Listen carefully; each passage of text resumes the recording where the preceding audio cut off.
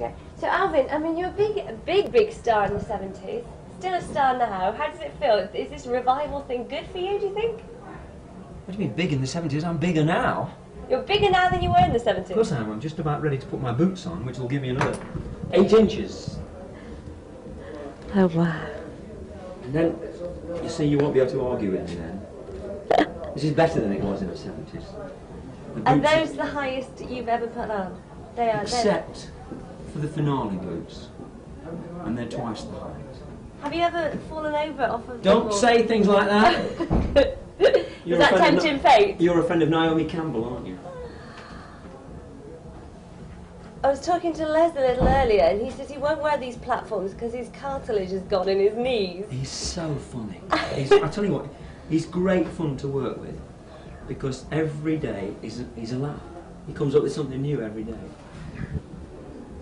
Have you ever had any problems with wearing shoes as large as these? Not really, no. They're quite actually, you can actually move around in them quite well, you know. They're made by the original bootmaker that made my first boots in, goodness, 1974. And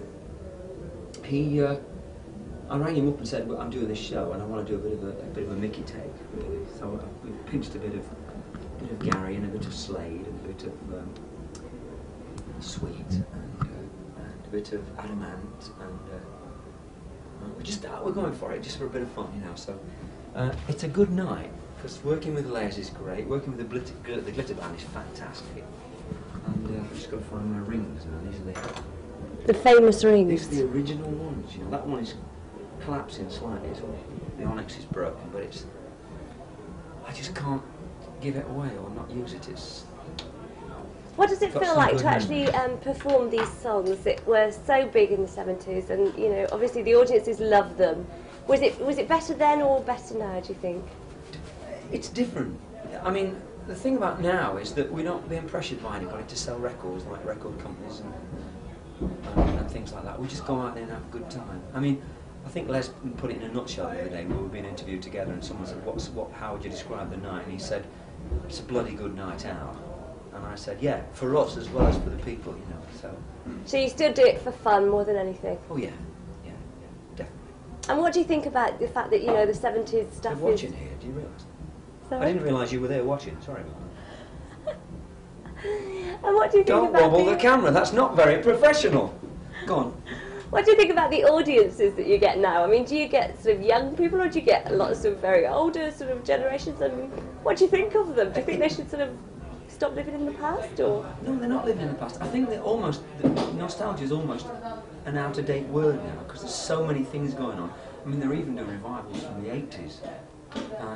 Soon they'll be doing revivals from 1991 or something. So, I mean, the 60s bands have got touring all the time, and the 50s bands, and the 70s bands, and the 80s bands. It's just, I think it's because, I think the truth is, as adults, we're not nervous anymore to own up to who our idols were, whose records we bought. I mean, if you were to tell the truth, whose records you bought when you were 17?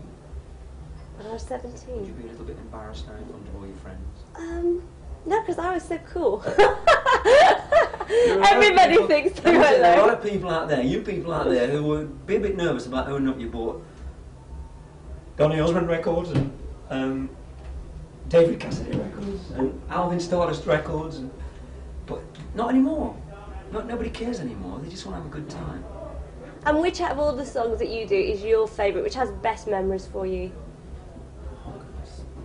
I think Pretend in a way, because I thought I'd done, which was actually was an 80s number, but I had a real good kick in the 70s as Alvin Stardust, and then when the 80s came along, I thought maybe it's all over. And then I signed with Stiff Records, which was Elvis Costello, Ian Dury, Magnus, and I was in the same label as them, and it was just such a charge. It just freaked me out, and the track we recorded was Pretend, so I suppose really, I mean, I love Cuckoo and Jealous Mine and Red Dress and all the others, but that was kind of so magic, it sort of came and went. It's quite nice, it's nice now. I mean, what a Christmas present. 1974 was my first tour, 1994, just coming up to Christmas. It took exactly 20 years to the date. I'm touring rock and roll again. Do you think you'll ever retire? I don't know. No. I mean, I can't think of a better job. It's not like working, really. It's Having fun? Yeah.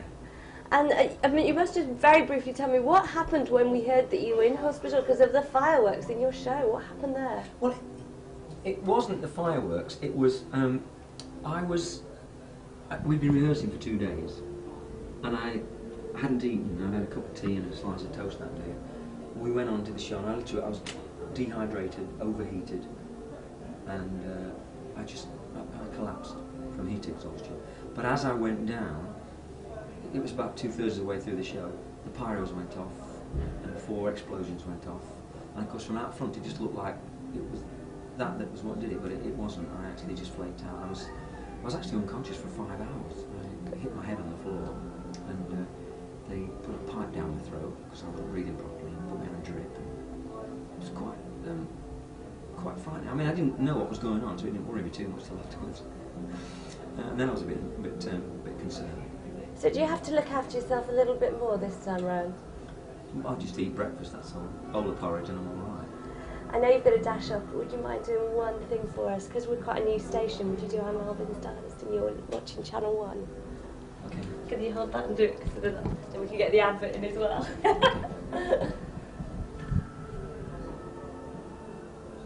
Anytime? Anytime now, Okay. yeah, whenever you're ready. Hello, I'm Alvin Stardust eating this... No, sorry. This is Channel 1. And well, this is Alvin Stardust. You know where I am. I'm on Channel 1. That's lovely.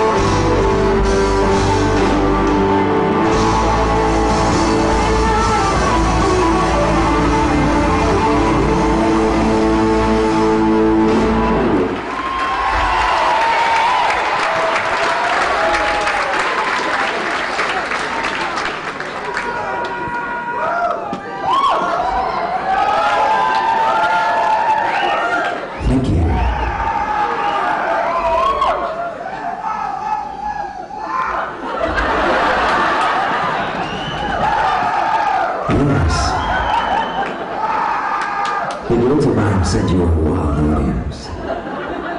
Les said you were very loud. Is that true? I said Les said you were very loud. Is that true? Good.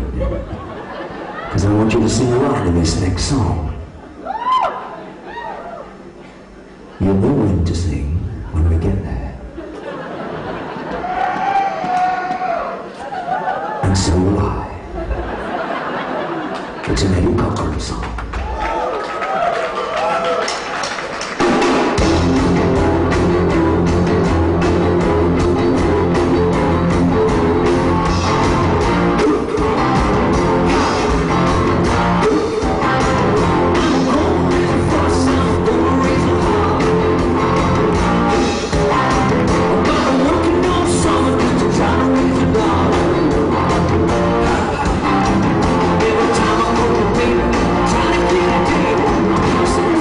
So you gotta